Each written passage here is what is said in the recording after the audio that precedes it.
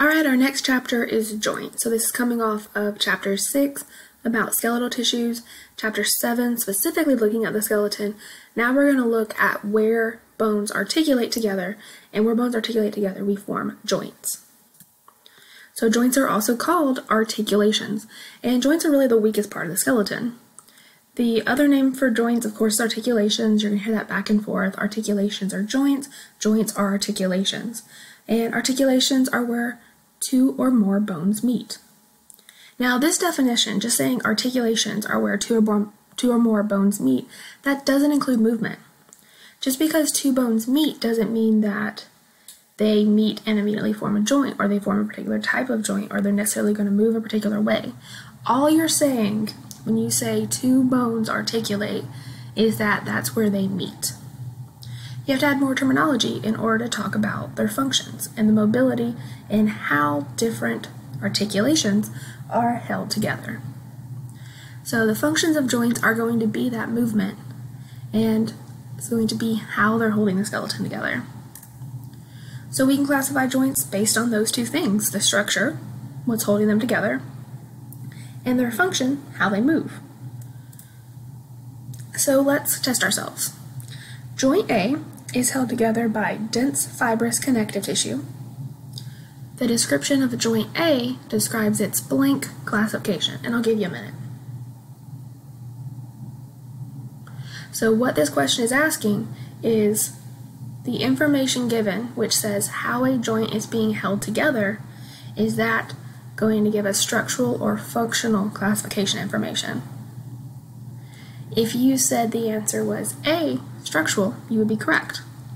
Because remember, the structural classification of joints is the materials binding bones together and the presence or absence of a joint cavity. It's really what makes up the joint.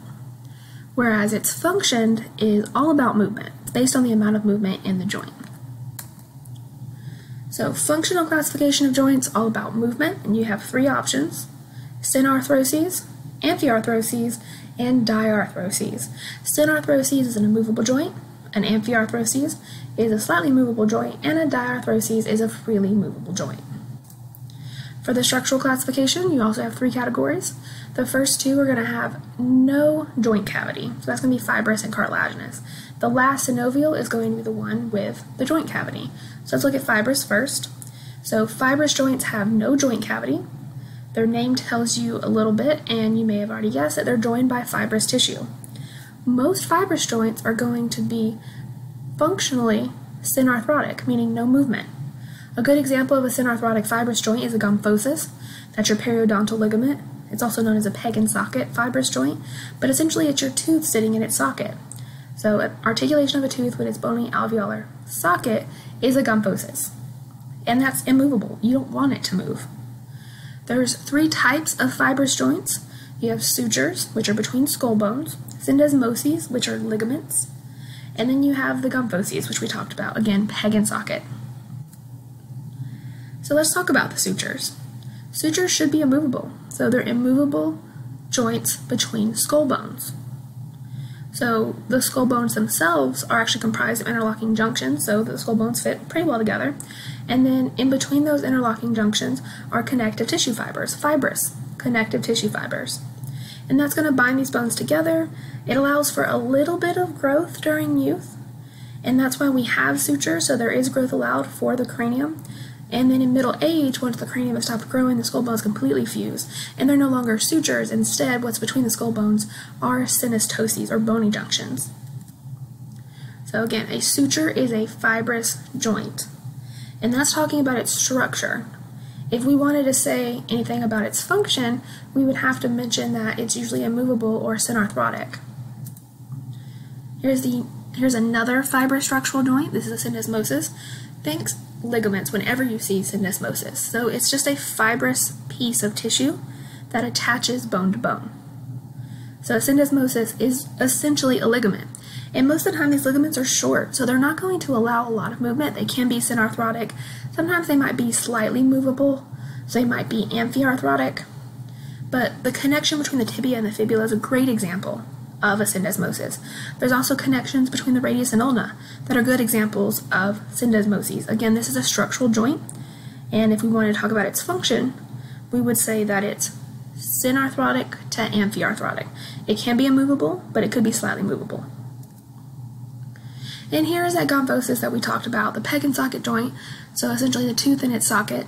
And you can even see here pointed out on the right is the periodontal ligament. So that is the fibrous tissue that's going to hold a tooth in its socket. Alright, next let's move on to the cartilaginous joints. Still no joint cavity. And you may have guessed from cartilaginous joint being the name that these two articulating bones that are a part of a cartilaginous joint are going to be united by cartilage. Now it could be hyaline cartilage or it could be fibrocartilage. So there's two types of cartilaginous joints. Those connected by hyaline cartilage are called synchondroses, and those connected by fibrocartilage are symphyses. So if you have a bar or a plate of hyaline cartilage uniting bones, again we're going to call that a synchondroses. These are completely immovable, and it makes sense if you learn where they're located. The epiphyseal plates, so between the diaphysis and epiphyses of the long bones in children, they're also going to be located in costal cartilage, so between ribs and the sternum. So those locations are not going to really have movable structures, even though it's cartilage holding two bones together, therefore a joint, therefore an articulation. It's not movable. It's going to be synarthrotic. All synchondroses are synarthrotic. And let's take apart that statement. So all synchondroses, which means all articulations or all joints where two bone ends meet and are held together by hyaline cartilage. Just saying all synchondroses means all that. So all joints that are held together by hyaline cartilage are synarthrotic. Synarthrotic is a functional classification, and it means immovable. So let's look at our examples. These are our synchondroses. We have, again, that cartilage that allows for interstitial growth in bones, called the epiphyseal plate. We know the epiphyseal plate will eventually ossify and become an epiphyseal line, but while it's an epiphyseal plate, it's a synchondroses. It's a cartilaginous joint. And then, of course, we have the cartilage holding our true ribs to the sternum, and that's going to be a synchondroses. So that's connecting bone to bone via cartilage, specifically hyaline cartilage, so it's a synchondroses. Next, let's look at a symphysis. Now, symphyses tend to be amphiarthrotic. It'll make sense again when we look at their locations. You have symphyses between intervertebral discs.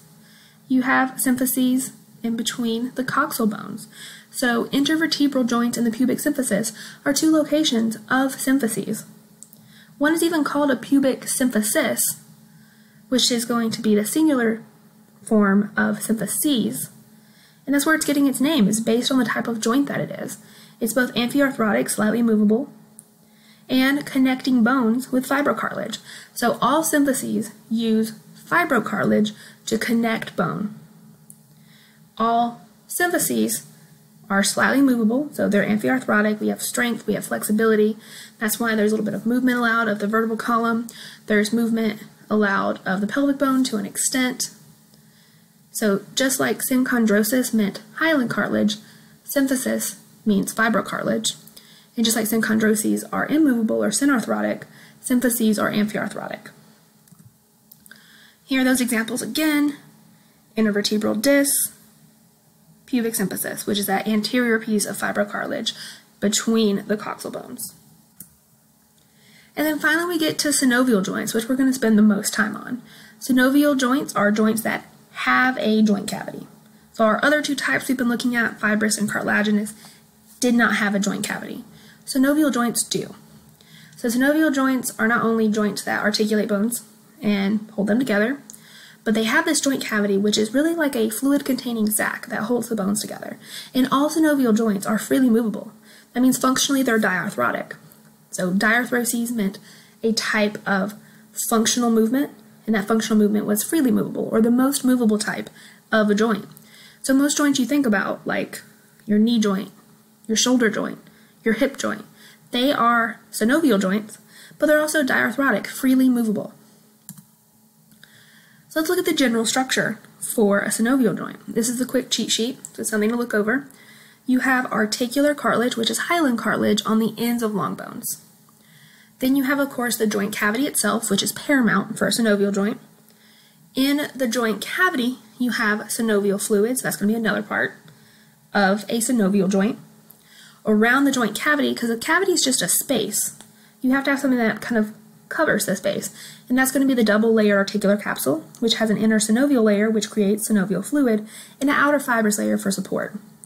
And then you also have reinforcing ligaments, nerves, and blood vessels. So let's look through those parts again.